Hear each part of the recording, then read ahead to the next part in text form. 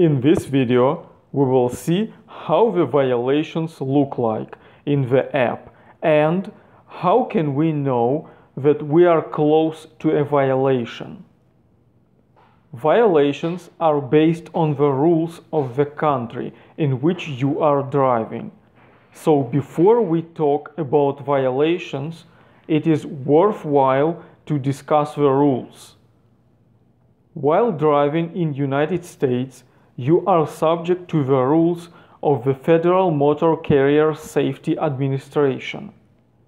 Under these rules, after 10 consecutive hours of off-duty, you can drive only within 14 hours driving window.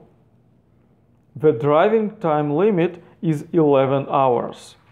And after 8 consecutive hours of on-duty, driver has to take a break of at least 30 minutes. While driving in Canada, you are subject to the rules of Canadian Ministry of Transportation. Under these rules, you can also drive only within 14 hours driving window. The driving time limit is 13 hours. Once we are 1 hour away from a violation, at the bottom of the status screen, the upcoming violation starts to flash. The flashing information also indicates to us what kind of violation we are close to. The flash continues when we are already violating. The app will also buzz once we are already violating. The left circle in the status screen indicates how much time left until taking a break.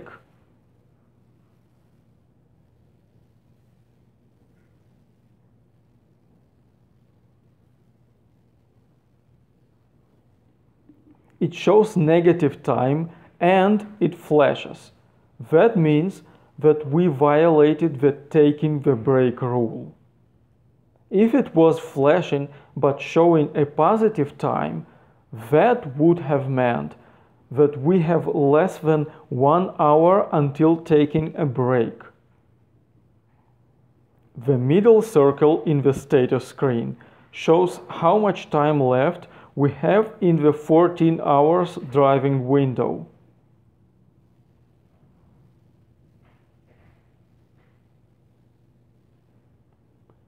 Now it shows negative time and it flashes. That means that we violated the driving window rule. If it was flashing but showing a positive time, that would have meant that we have less than 1 hour until the end of the driving window. Just above the 3 circles, there is an indication of how much time left do we have until the end of the driving limit.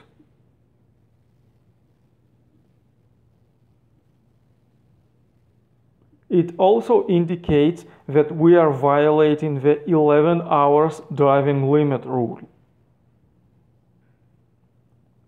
In the log section, we may find the same 3 violations.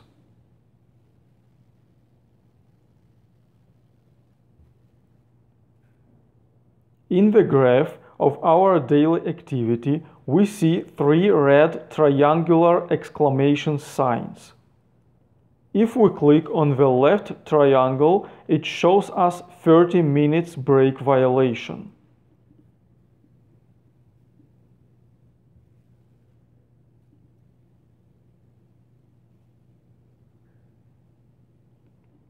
We go back by clicking the back sign.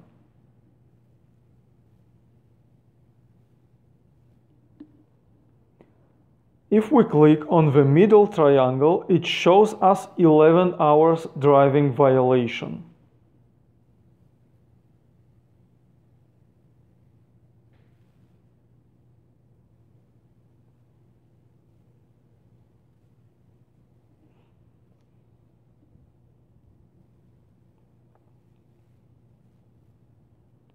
The right triangle shows us 14 hours driving window violation.